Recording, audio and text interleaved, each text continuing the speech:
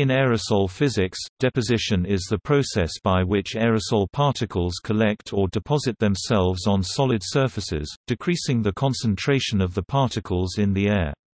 It can be divided into two sub-processes, dry and wet deposition.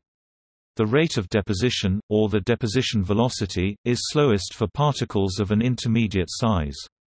Mechanisms for deposition are most effective for either very small or very large particles. Very large particles will settle out quickly through sedimentation settling or impaction processes, while Brownian diffusion has the greatest influence on small particles.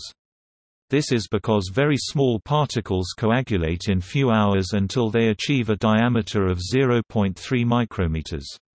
At this size they no longer coagulate. This has a great influence in the amount of PM2.5 present in the air. Deposition velocity is defined from F equals Vc, where F is flux density, V is deposition velocity and C is concentration. In gravitational deposition, this velocity is the settling velocity due to the gravity-induced drag. Often studied is whether or not a certain particle will impact with a certain obstacle. This can be predicted with the Stokes number Stk equals Sd, where S is stopping distance, which depends on particle size, velocity and drag forces, and d is characteristic size, often the diameter of the obstacle. If the value of Stk is less than 1, the particle will not collide with that obstacle. However, if the value of Stk is greater than 1, it will. Deposition due to Brownian motion obeys both Fick's first and second laws.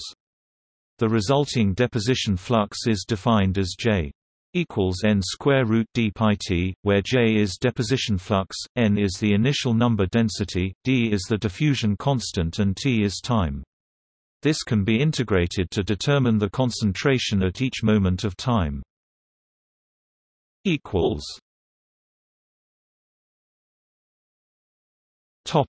Dry deposition.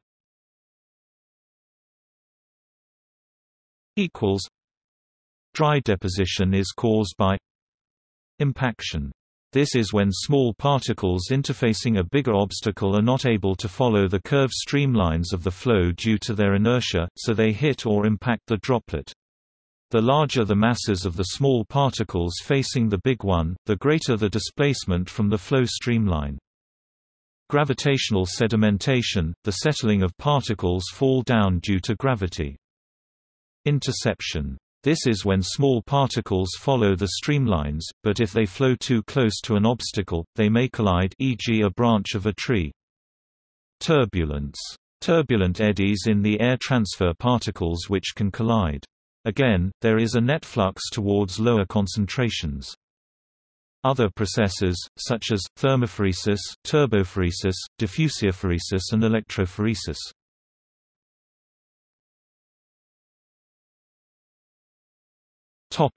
Wet deposition. In wet deposition, atmospheric hydrometeors raindrops, snow etc. scavenge aerosol particles. This means that wet deposition is gravitational, Brownian and/or turbulent coagulation with water droplets. Different types of wet deposition include below cloud scavenging. This happens when falling rain droplets or snow particles collide with aerosol particles through Brownian diffusion, interception, impaction and turbulent diffusion. In cloud scavenging. This is where aerosol particles get into cloud droplets or cloud ice crystals through working as cloud nuclei, or being captured by them through collision. They can be brought to the ground surface when rain or snow forms in clouds.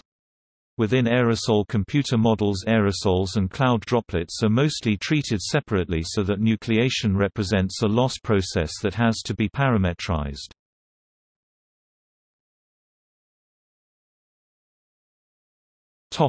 See also: condensation in aerosol dynamics, particle collection in wet scrubbers.